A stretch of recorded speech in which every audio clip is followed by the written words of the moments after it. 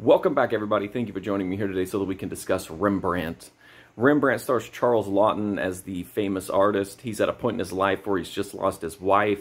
He's struggling to kind of find direction because of, this immense sense of grief and loss and kind of hopelessness. That's kind of moving over into his art as well, in that it's changing in tone, which is not resonating with the people who buy the art.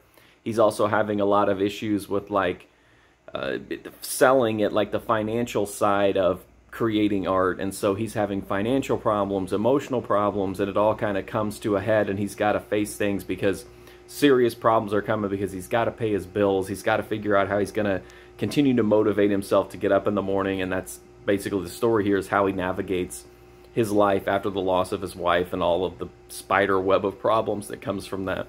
So I really like this movie. It's not super exciting, and it's much more grounded than most modern biopics are, at least when I'm making this video in 2023.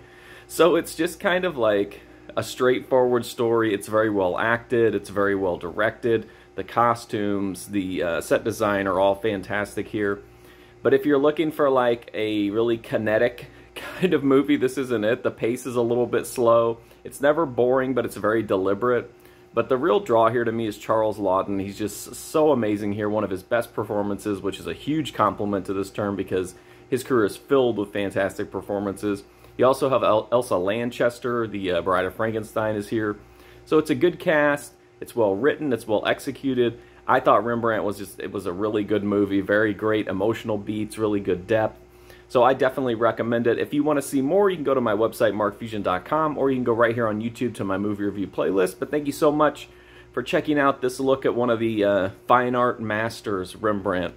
Thank you for watching, and hopefully I'll see you soon.